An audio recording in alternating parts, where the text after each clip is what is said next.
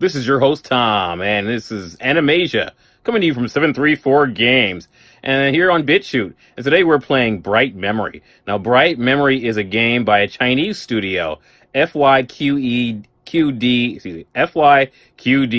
Studio. And they're out of China. It's mainly one guy, but he did restart development, and hopefully he got a team. He said he made enough money to restart development on March 18th. He put the news on the Steam hub. So that's pretty cool. This is an awesome game. Beautiful graphics, a lot of fun. It blends a lot of different style of games in one sort of, game. It's the style, the art style is obviously anime. Very Asiatic, art style. Really cool. It feels like sort of like a cross between like Doom and Devil May Cry, with a little bit of Tomb Raider in there. So, you're going to have, I think, if you like anime, you're going to love this game. There's a lot here to like. A really cool game, and let me just tell you about it. Okay, if you go on Steam right now and you buy this game is $6.99. You're mainly getting an early access demo. That's basically what this game is. Now, he did a big update to it, which at first it did not have controller support.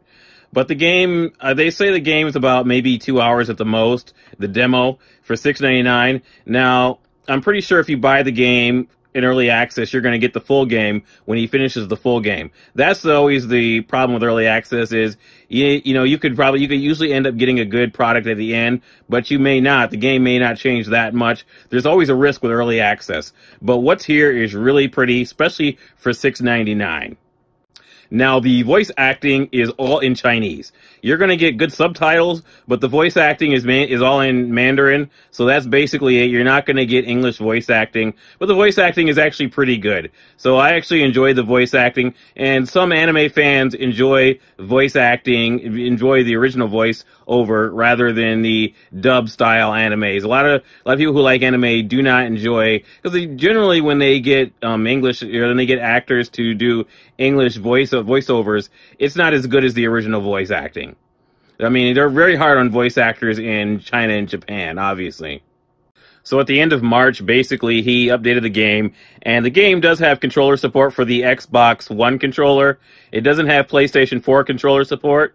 So basically, if you have an Xbox One controller lying around, you can use a controller with this. And this is the kind of game that is a lot of fun with a controller, and you're going to enjoy the crap out of it. There's a lot to like here. The art style is beautiful.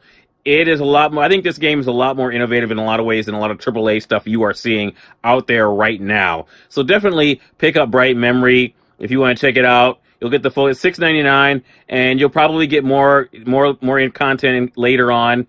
And I just can't wait for more content. I can't wait to see more what else FYQD Studios puts out for Bright Memory in the future. That's it for this episode of 734 Games. This is your host, Tom, signing off from Animasia at 734 Games.